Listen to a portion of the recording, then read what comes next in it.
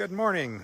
It's Steve from Southern Illinois again, and this is an absolutely beautiful day. Sky is blue without a single cloud, and we got up to 53 degrees today, and my wife is wearing one of her cuddly sweaters. It's an absolutely wonderful time of the year. This is also the time of the year when Steve has to take on a task. You see, over the summer I accumulate a stack of wood, and I have to feed the fireplace in our home.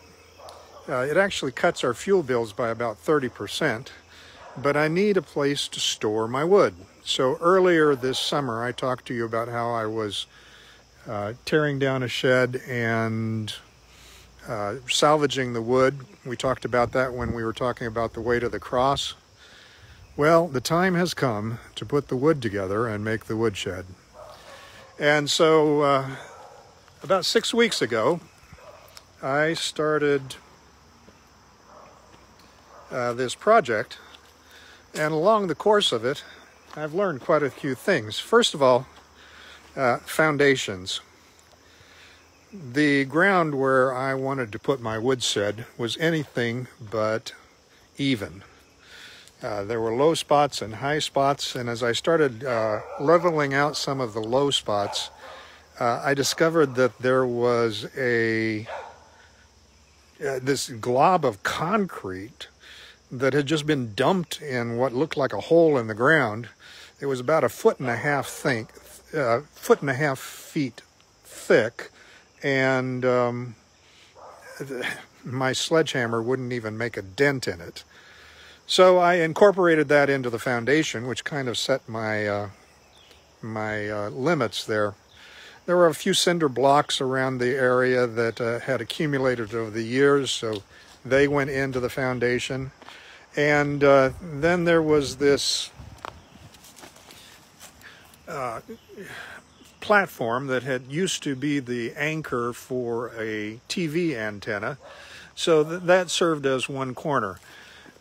I spent 6 weeks leveling and re-leveling, soaking the soil to try to let water help along, and bringing in soil from down in the creek bed and tamping it down with a 4x4 to try to compact the soil. I worked hard at getting an even foundation. Well, you saw the results. An even foundation I have not. But earlier this week, I decided enough was enough. Now, you may laugh, but I actually leveled the entire foundation and made sure everything was right where it was supposed to be. And I thought I had a solid foundation, but that really wasn't what pushed me forward. What pushed me forward was, the pile of wood. This wood has to be split before the fall rains come. I need to keep it dry so that it'll burn well. So I moved on this week to putting up the rest of the building. And you've seen enough of my handiwork, okay, such as it is. I learned a few things along the way. I learned that a solid foundation is important. And I learned how hard it is to build a solid foundation. Secondly, I learned something that was quite humbling. Steve's got no skills. Now, my dad was something of a wonder kind when it came to construction, okay? He worked his way through college, worked summers as a framer during the housing boom in Sacramento, California in the late 50s, early 60s. He came in just as a high school graduate, but within a week, the foreman had recognized his skills, and he was in charge of a framing crew all of whom were older than him. My dad had skills. When he swung a hammer, the hammer always hit the nail. When he cut a board, it followed the line true. And he could organize a crew, okay? Before the day started, he had all the lumber for the morning's work laid out. He could read the blueprints. As the men were working, he was measuring and remeasuring to make sure that they had everything true. When lunch came, while the men were working, he was out there laying out the lumber for the afternoon's work. And when the evenings came and the men took off, he made sure that the workplace was picked up, that there were no extra scraps of lumber left laying around to turn an ankle or trip over.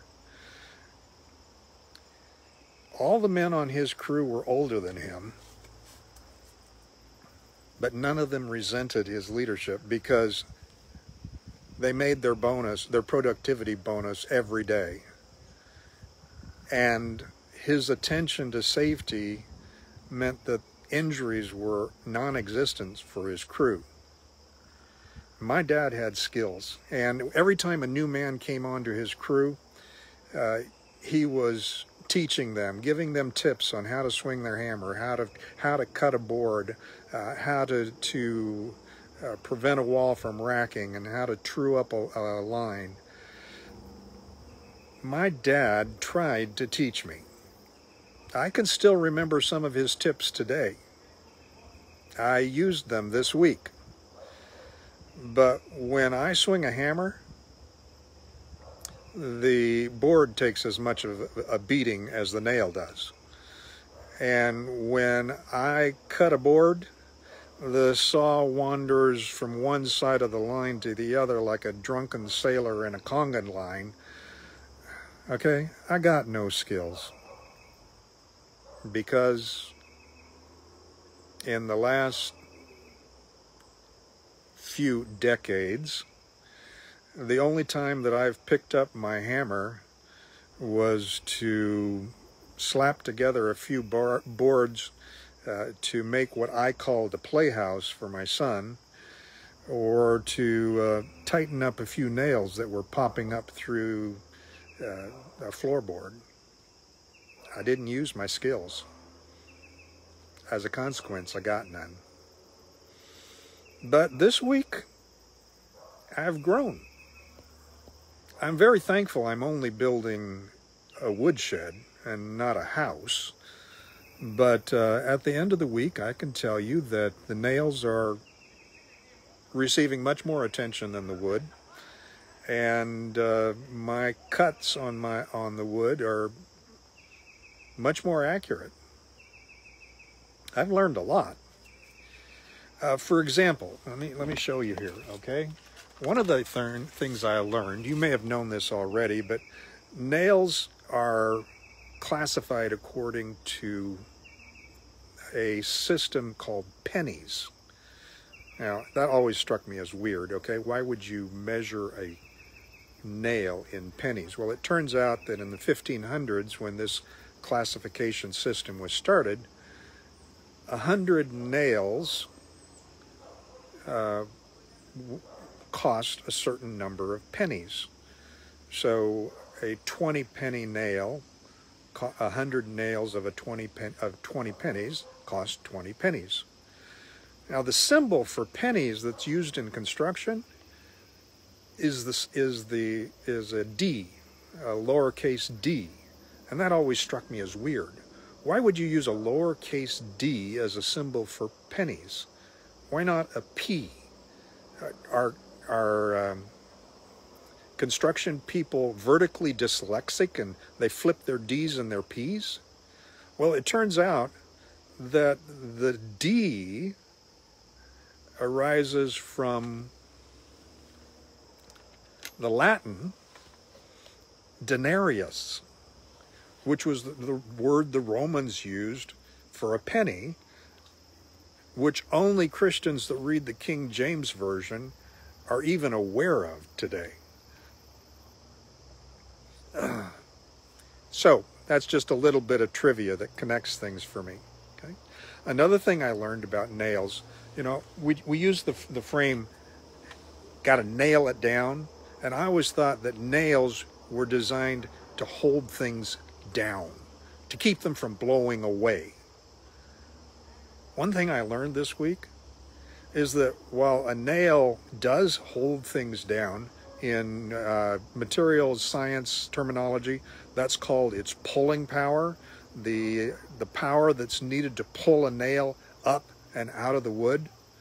But a framing nail, like what I've been using, to pull it out of the wood, it takes an average of 40 pounds of pressure to pull it out of the wood. Now that also means it takes an average of 40 pounds of pressure to pull the wood apart that you've nailed together. However, to make the wood shift from side to side,